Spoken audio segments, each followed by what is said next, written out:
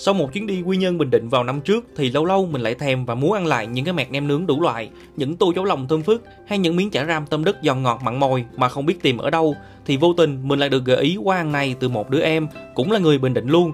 Nó nói quán này làm đúng lắm anh, cũng là người quê em vào đây mở quán nên từ hương vị cho tới cách bày trí có thể nói là không khác gì mấy so với những nơi mà anh đã từng trải nghiệm ở Quy Nhơn.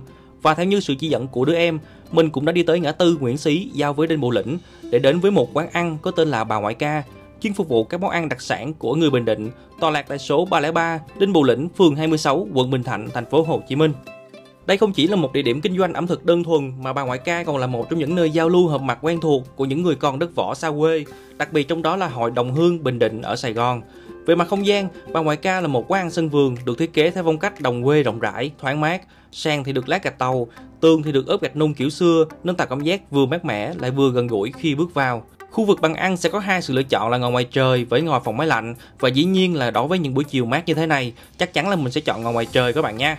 Đặc biệt là trên những cái băng ghế dài, ngồi rất là thoải mái luôn và cực kỳ phù hợp cho những anh em, bạn bè tâm sự hàn huyên sau công việc. Còn nếu đi buổi trưa nắng nóng, mình có thể chọn phòng máy lạnh sẽ phù hợp hơn. Bàn ăn ở đây mình thấy khá sạch sẽ, chén dĩa, muỗng đũa và tẩy đá là nhân viên rớp rẻn chuẩn bị nhanh chóng ngay khi mình vừa ngồi vào bàn, rất chuyên nghiệp. Còn menu thì có tới hàng trăm món, hầu như là món nào ở Bình Định có là ở đây cũng có, đặc biệt là những đặc sản nổi tiếng như mẹt nem nướng, thịt lụi, chả ram tôm đất, bánh hỏi cháo lòng, bánh xèo tôm mực, cho tới những món ăn đặc sắc khác của miền Trung như lẩu gà lá é, lẩu cá dìa, cá diết cũng đều có mặt đầy đủ trên những trang đầu của cuốn menu.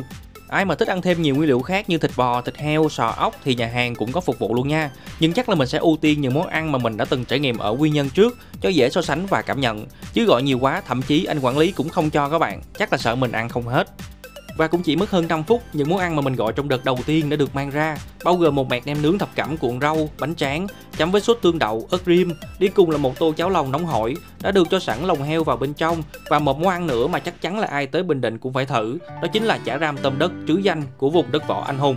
Còn thú này là mắt cá ngừ ha, đặc sản Phú Yên, mình chưa ăn lần nào nên gọi thêm cho biết. Mà đúng thiệt là cái mẹt nem nhìn có vẻ hơi nhiều so với sức ăn của hai người các bạn. Một phần như vậy sẽ có bò lá lốp, nem nướng, thịt nướng, ram tré và bánh hỏi, 6 loại để mình cuốn với salad, rau thơm hoặc ăn riêng với bánh hỏi chấm nước mắm đều được. Như mình là mình sẽ cuốn trước với một ít tương đậu, cho thêm vào bên trong, cuộn lại rồi mới chấm ở bên ngoài. Đây là cách ăn của mình, nó đậm vị hơn so với chỉ chấm sốt thông thường, giúp mình cảm nhận được toàn diện hơn cái hương thơm béo cũng như cái vị mặn mặn của tương đậu khi kết hợp với phần nem chả bên trong, cắn vào cực kỳ đậm đà và hòa quyện. Phần bánh hỏi thì vẫn có một độ dẻo không lẫn vào đâu được của bánh hỏi Bình Định, thấm đẫm hương thơm của hành phi, dầu hẹ, nhưng phần hẹ thì hơi bị khô nha. Hương thơm có phần giảm đi đôi chút. Điểm cộng là cái chất ngọt dẻo của gạo trong từng lá bánh thì vẫn được giữ nguyên, không hề bị khô, dai hay chai cứng.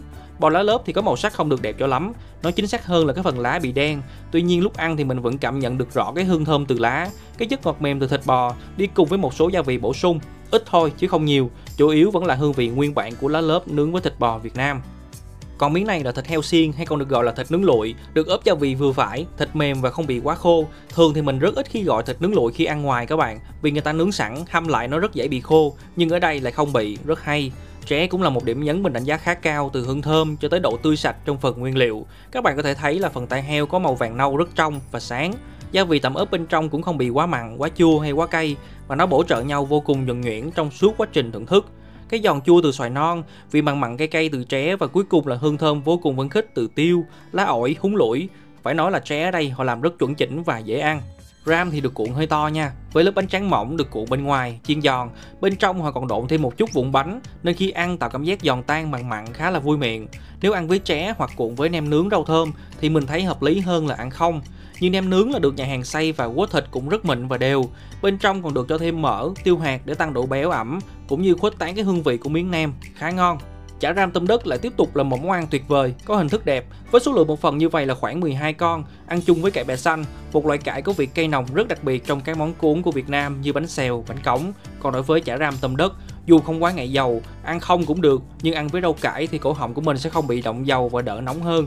Nói chung là món Việt Nam mình hay lắm các bạn. Và sở dĩ gọi là chả ram tôm đất vì một bên là chả thịt, còn một bên là con tôm ha. Tôm này cũng sẽ được phơi một nắng để tạo độ dai giòn mà vẫn giữ được vị ngọt tự nhiên bên trong con tôm, rất đáng để thử. Chuyển sang phần cháo lòng thì mình thấy bình thường, vị không được đậm đà cho lắm ở phần nước dùng. Riêng phần gạo thì vẫn được nấu mềm và khá thơm.